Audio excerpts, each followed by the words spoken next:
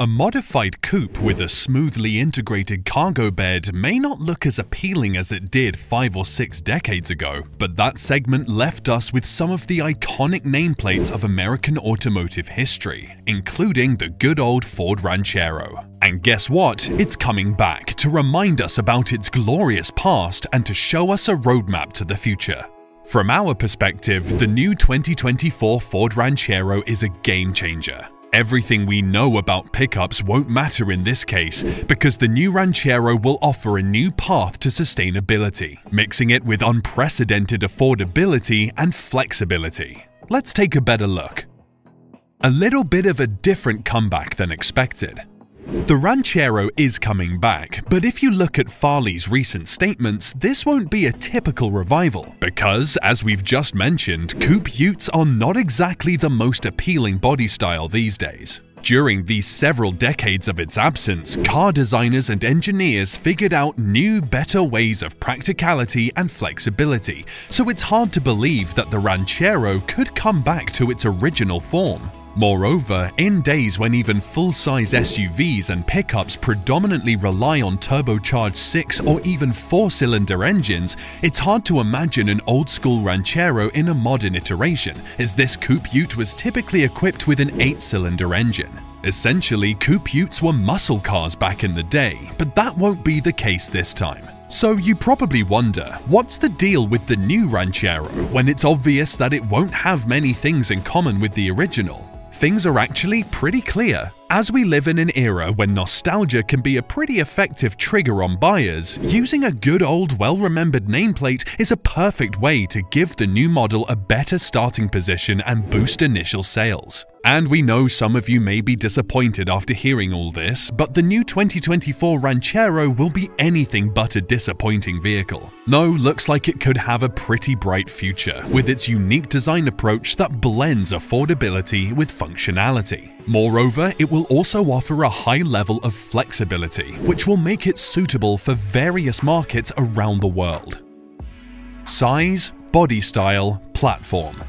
With the ambition to perform in various markets around the world, it's pretty clear that the revived Ranchero will have to be a pretty flexible car. And along with the idea of making it super affordable, it's pretty clear it won't be a particularly large pickup. It will be notably smaller than the Maverick, with the wheelbase going roughly around 105 or 110 inches. Along with the shorter wheelbase, we expect the same thing with the overall length. For reference, the Maverick is good for about 200 inches, while this one will most likely be around 180 inches long. The whole idea is to offer something maneuverable but practical enough, so you may guess that a classic coupe utility body style derived from a coupe layout is not going to happen. Instead, we're about to see a little bit more rugged appearance with classic pickup proportions. Different markets have different requirements, so it's very likely that the new Ranchero will come both in single and dual cab layouts. The latter seems necessary these days, as small pickups also impose an excellent solution for those looking for an affordable family hauler. On the other hand, a single cab layout offers a lot of commercial potential. This won't be just a fleet vehicle or a cheap running solution for farmers and contractors. It will be way more flexible in the way that the chassis may offer additional options in terms of body style configuration. Of course, we don't expect it to be as polyvalent as the Hilux Champ with its ability to turn into an ice cream truck, but on the other hand, as Europe is going to be one of the key markets, a panel van layout seems like a logical outcome, as the Ranchero could also come as a replacement for the long overdue Transit Courier. This leads us to the platform, where the new Ranchero has a couple of possibilities to be based on.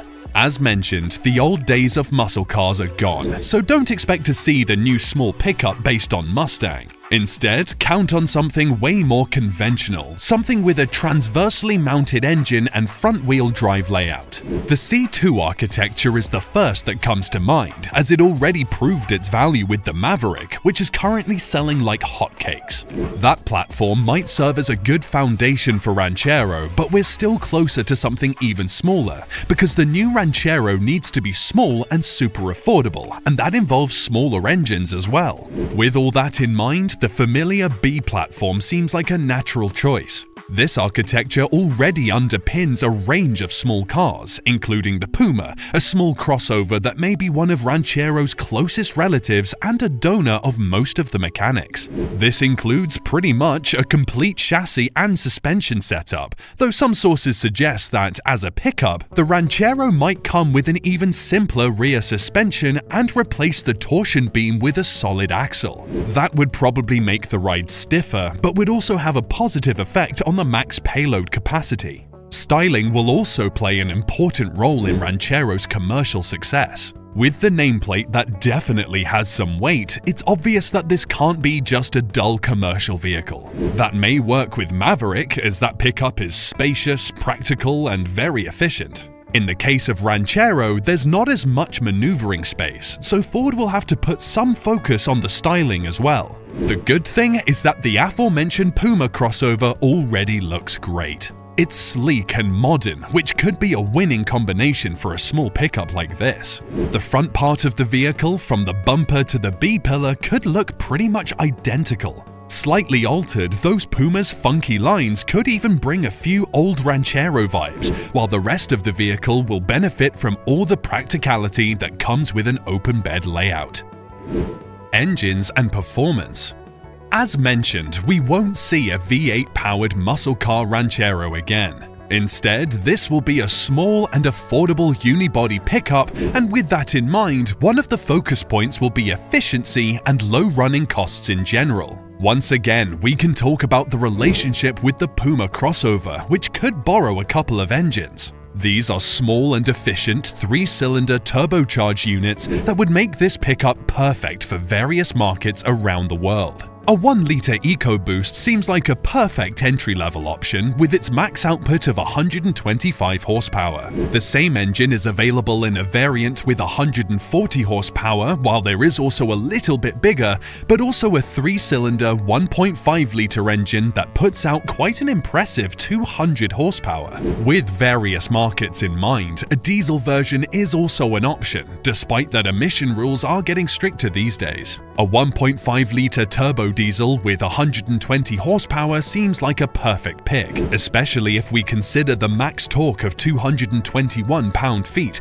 or 300 Newton-meters if you please, which is plenty enough to carry a chassis like this with ease. In the case of a bigger C2 platform and relationship with Maverick, bigger and more powerful engine options are in the game. More importantly, this opens us to the possibility of seeing a capable and super efficient hybrid version, which turned out to be an excellent powertrain choice in the case of Maverick. With the drivetrain that uses some technical solutions borrowed from Toyota, this 191 horsepower system achieves 42 miles per gallon in the city with ease, while the smaller and lighter Ranchero would be capable of making even better results. But once again, we can get back to the B platform, as it also offers a solution for greener transportation, maybe a better one. Namely, the aforementioned Puma crossover is coming in an all-electric version later this year, with a setup that could find its place in Ranchero as well. Details are still unknown, but insiders suggest 250 miles on a single charge, as well as the ability to add 54 miles of range in just 10 minutes. Interior design. Traditionally, cabin design is where most car makers cut their production costs, and with the ambition to be one of the most affordable pickups on the market, the new Ranchero won't be an exception. The dashboard design is one of the first things that come to mind, and we're pretty sure it will be very car-like. Installing Puma's dash would be a good way to save money, but even that would require certain revisions. We are talking about the selection of materials. While the Puma features quite an appealing dashboard and relatively nice materials, the Ranchero will have to keep things low rent to remain affordable. Excessive use of hard plastics is the first thing that comes to mind, along with the lack of some convenient features you would normally find in Puma, especially when it comes to the entry-level commercial version of the van. But still, we don't expect to see the new pickup lacking modern tech. A relatively large infotainment screen should be part of the standard equipment, just like Apple CarPlay and Android Auto smartphone integration, though most likely wired. A decent portion of standard and available driver assistance features is also expected. As mentioned, a double cab version is a certain thing, and despite the relatively short wheelbase, we don't expect Ford to compromise on passenger space. Two spacious rows and the ability to accommodate adults with ease is a safe bet, as this configuration is expected to be a natural choice for families. The open cargo bed will bring that additional dose of versatility, but don't expect more than 4 feet in size. A more practical cargo area will remain reserved for single cab models, which will primarily be offered as commercial vehicles. In the double cab layouts, things might be compensated in the way that Ford could offer some kind of a flexible technical solution, such as a mid-gate design, which would ensure more cargo room when needed. Just remember that Ford recently introduced its new patent called pivotable sill for a vehicle, where even the front seats fold flat. Well, the Ranchero might be the first production model to come with this new feature. Combined with other qualities we've just talked about, it can help Ranchero stand out from the crowd as a pickup that blends affordability and functionality like no other vehicle on the market. What do you think of the new Ranchero? Let us know in the comments, and don't forget to subscribe. Thanks for watching, and see you next time.